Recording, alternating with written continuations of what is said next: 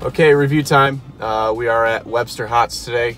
A couple weeks ago I did Empire Hots in Webster, so this is the other Hots place in Webster, so we'll see how they compare. Remember that Empire place I really liked, other than the fact that it had so much drip, but we'll see how this one compares to it. Some bold claims on their website. It says the best plates around, and it says they have award-winning meat sauce and fresh homemade mac salad. Okay, so that all sounds good, but I try to be a little skeptical when people say that kind of thing. We'll see if it's actually true or not, but we'll find out. Okay, so here's their plate. It was $10.99 plus tax, so right middle of the road as far as price. Let's take a look. Okay, so pretty good looking plate. See some glare there. I like the chopped onions, and it looks pretty good. I don't notice any drip so far, so that homemade mac salad is looking good so far. We'll give it a try. We'll go right for the mac salad because they're making some claims.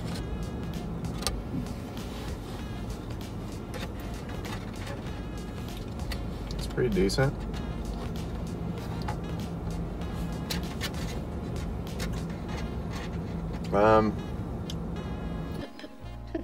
Today, Junior? It's good. It's very good. It could use a little more mayonnaise. Let me try it one more time. It's very creamy though. You can tell it's homemade. It's not drippy. It's not none of that crap. So I really do enjoy that. I feel like I've gone on a streak of really bad mac salad. So I appreciate that. We'll go for the burger here.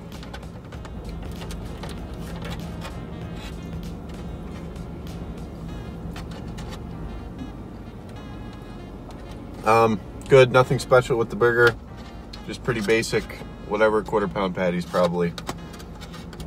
A lot of mustard on this and a lot of onion, which you know I really like. It's raw. Home fries. Okay, so that similar style that I've been seeing a lot. Very good. You know, one of the things I've been thinking about is I have this theory that, especially with the home fries, I feel like a lot of these places I've been going have like a similar food supplier, like a Cisco or something like that, because like so many places have the same exact style home fry, and sometimes it's better or worse depending on how they cook it and all that, but I'm pretty sure this is like the same thing that I've gotten from a lot of different places. So that's just my theory on that, but it is really good. A little greasy though, and that's not from the mac salad, that's from the actual home fries. I'm gonna try to get just this meat sauce. It's kind of hard to get it on its own. They're saying it's award winning. I don't know what award, but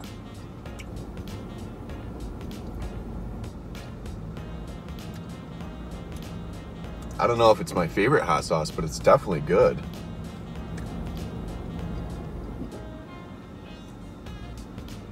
Very salty, not super spicy, but I like the taste of it.